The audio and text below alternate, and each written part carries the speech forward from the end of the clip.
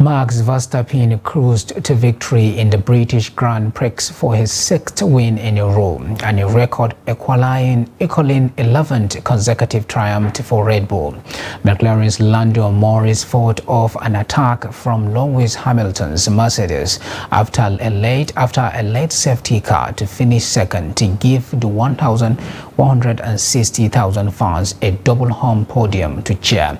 Verstappen's 8th win in 10 races this year brought Red Bull level with the record McLaren established in their historic 1988 season with Ayrton Senna and Alain Prost. His victory, which puts his championship lead over teammate Sergio Perez at 99 points, extends a run of Red Bull wins that date back to last season's Abu Dhabi Grand Prix on Verstappen's currently apparently unbeatable form. Red Bull will break McLaren's record at the next race in Hungary in 2 weeks' time and are likely to move far beyond it as the season progresses.